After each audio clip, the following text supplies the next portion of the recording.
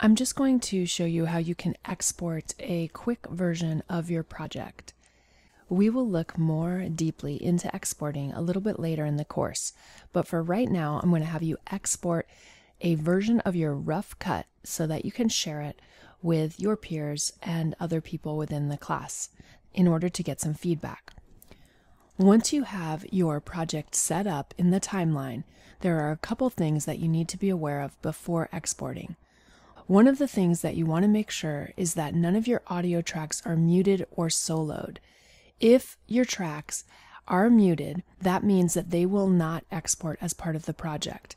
If your tracks are soloed, that just means that that's the only audio track that's going to play. Now, currently my project only has one audio track, so soloing doesn't do much for me, but if I did have multiple audio tracks and one of them was soloed, that would be the only audio track that would play. This is helpful when you're building your project because sometimes you might want to turn off all of your other audio tracks so that they don't interfere with an edit that you might be concentrating or focusing on. Needless to say, make sure that none of the tracks are muted or soloed unless you don't want to export them. The other thing to be aware of is that none of your video tracks can be toggled off. If the video tracks are toggled off, this means that those tracks will not be part of the final export. So it's a good idea just to ensure that none of those things are muted, soloed, or turned off in case you want to make them part of your project. I did want to point out that my project does not have any in and out points. If you do have in and out points, you may just want to clear them. So I'm just going to randomly make an in and out point. If I did have in and out points and I was ready to export, I probably want to get rid of them. You can go ahead and right click on one of the in and out points and choose to clear them, or you can use the keyboard shortcut. The keyboard shortcut to clear in and out points on the Mac is Option X. On the PC, it is Control-Shift-X. Now that you have verified that everything is good to go, we're going to go ahead and export our clip.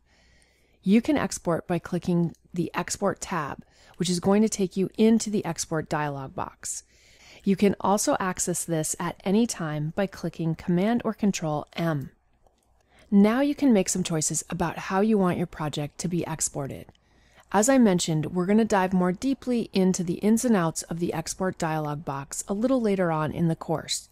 So for right now, I'm just going to share with you the things that you need to know for this particular deliverable. The first thing is you're going to want to verify the file name is what you want it to be. So I might want to change mine to just say Whale Shark Rough Cut. You'll also be able to specify the location of where you want the file saved. I'm going to place my file in a different location, so I'll click on this and then I can navigate to where I want the file saved. Once I've drilled into the appropriate folder, I'm just going to simply click Save to ensure that the file is saved in that location. In regards to the preset, you have a bunch of different options here. For your rough cut, I'm just going to have you use the high quality 1080p HD. So we'll go ahead and choose that. Over here on the right, it's going to give you a preview of what your project is going to look like. You can play, rewind, and advance if you need to. You can also choose to export a specific range. So I want the entire project exported, but you can see that we could use our in and out points if there were in and out points in the project, as well as defining a custom point, but we're just going to use entire source. This part of the pane is going to give you a rundown of how your video is going to be output. So you can see I'm using H.264 for the encoder. I'm going to be using 1920 by 1080, which is 1080p, 30 frames per second, etc. If we move back over here to the left pane, we can dial in all sorts of specifics for the different categories. But once again, I'm just going to skip over most of these for right now. I am going to go down to the effects category. And what we're going to do is we're going to be using the name overlay. This will place a name on top of the video clip. And because this is a rough cut, we're going to identify this with a specific name. So I'm going to go ahead and just change this to Whale Shark Rough Cut because the name is generated by the name of the sequence. And then instead of format being source file name, I'm going to choose prefix and suffix only. The other option that I want to use is a timecode overlay. And this will just place a timecode on your file. You can go ahead and position this in any location. So if I wanted this to be in the bottom left, I could place it in the bottom left. We'll be using the timecode for this part of our project because you are going to be sharing this file with other people, and I want them to be able to easily identify in your project where they need to make a comment. So we'll go ahead and we'll leave the name overlay just to clearly identify that this is a rough cut, as well as adding the timecode overlay. As somebody watches your video and they get to a specific point, they could easily make a notation of exactly where that portion of the video is, and then they can give you feedback that will make sense. Those are going to be the only options that we're going to be changing for this particular rough cut. So once you've made those settings, you'll simply click Export. Now, if you click Export, you will not be able to continue to work in Premiere, as Premiere is going to be busy exporting your file. If you wanted to continue to work in Premiere, you would click Send to Media Encoder. The Media Encoder is a separate application, and it will actually run on its own and export your file, allowing you to continue to work in Premiere. I'll go ahead and I'll simply click Export. Premiere is going to go ahead and render the file for me. Depending on how long your project is, this could take a few minutes. So if you do choose to export in Premiere, you might have to wait until it's done. Obviously, if you want to be able to continue to work in Premiere, exporting to the Media Encoder is going to be a better option.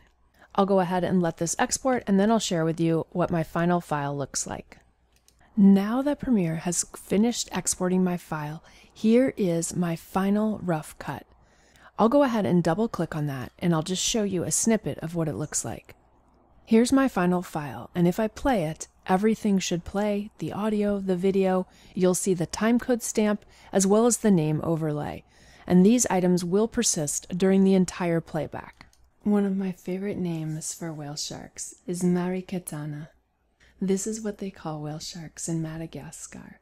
Okay, so you get the idea. Needless to say, this is what you're going to be submitting in this week's assignment. In addition to the exported file, you're going to also save your Premiere file. And I showed you earlier how you could collect and package all of the assets. For this week's assignment, I just want you to give me the native Premiere file as well as your exported project. When you submit your final project, you'll be submitting everything to me, including all of the linked assets that you're using in your project. I just want to check on your Premiere file. Even though all of your media is going to be offline, I can get an idea of how you're working. I'll also be able to see what your rough cut looks like by viewing your exported MP4 file.